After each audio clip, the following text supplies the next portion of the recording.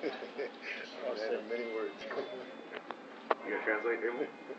Okay. I'm ready. I hope great fight.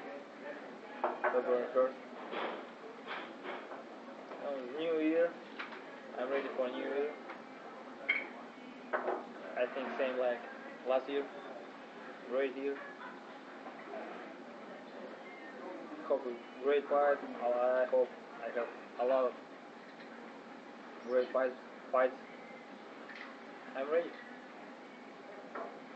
I mean, all of us sitting at this table, you know, our choice for fight of the year was Gennady. I mean, he made 4 title defenses, had 4 impressive KO victories.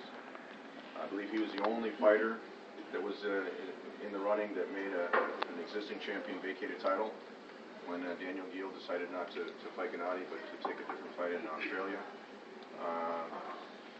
You know, a fight like Ishida, a guy that was never stopped before, now you knocked him out in 3 rounds. And then you had a fight like Matthew Macklin, who was clearly top 5, top 10 middleweight, had proven himself against Sergio Martinez and Felix Sturm.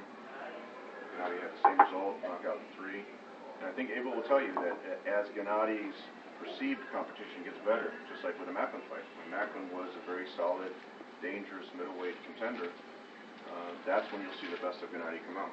And so if everything goes the right way, February 1st against Adama, we're looking forward. We already, he said, you know, if Cotto has a hard time making the fight with Sergio, that he would step in either against Cotto or against Sergio. And, you know, that's a great fight. It's a great unification fight with Sergio Martinez. Sergio kind of has the mantle of,